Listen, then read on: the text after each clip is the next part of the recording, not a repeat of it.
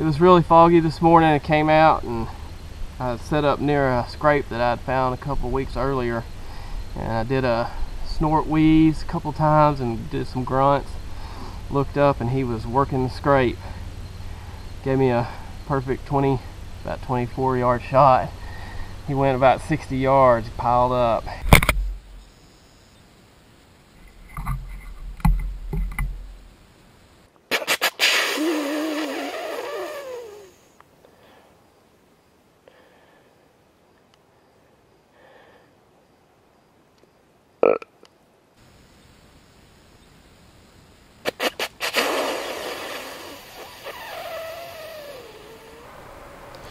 Now, I do love technology, but right about this point, I got a text and decided to answer it, which almost cost me a chance at this deer, as you're fixing to see.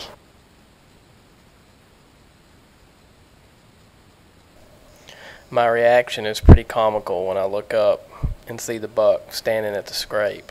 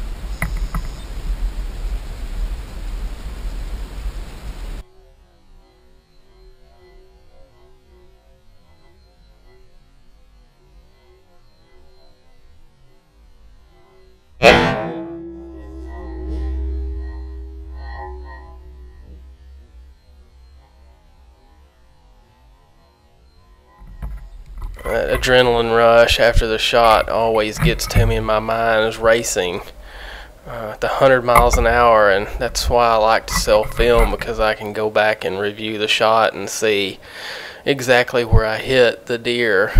On this deer, I thought that maybe I hit him too low, but I'm sitting on the grounds, and that helped in this situation because the arrow was covered in fat and just a very little blood, but he didn't make it very far. He only made it 60 yards and was probably dead within 10 seconds. So it was a big relief. Got a good, quick, clean kill, and venison in the freezer.